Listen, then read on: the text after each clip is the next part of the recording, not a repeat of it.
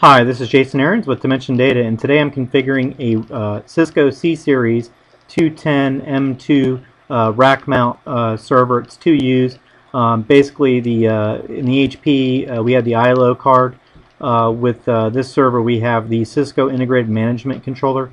It's got shares the same port as the LAN on motherboard for redundancy purposes.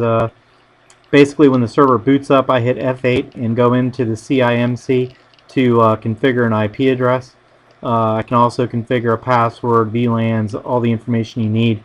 At that point, I then HTTP to the Cisco Integrated Management Controller, and that's where I need to do some BIOS updates and a couple other things. So the default password is admin. I've changed the default password to something else.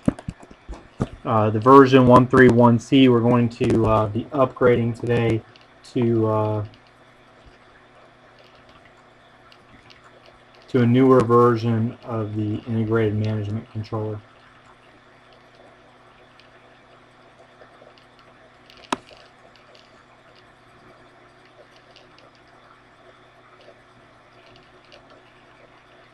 And basically, if I want to manage the server, I can power it on, shut it down, look at the different CPUs, log files.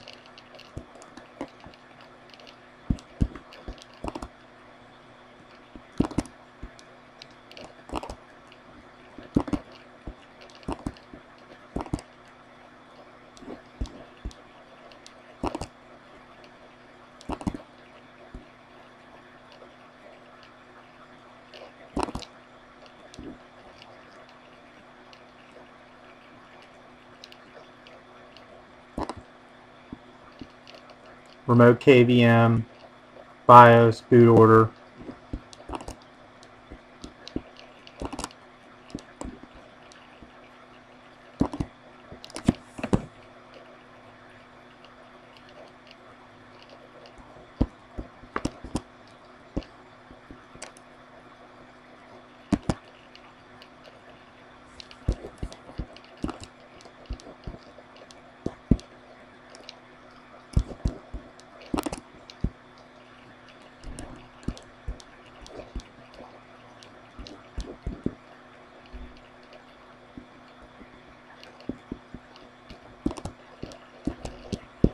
And again, this is the Cisco Integrated Management Controller brief overview.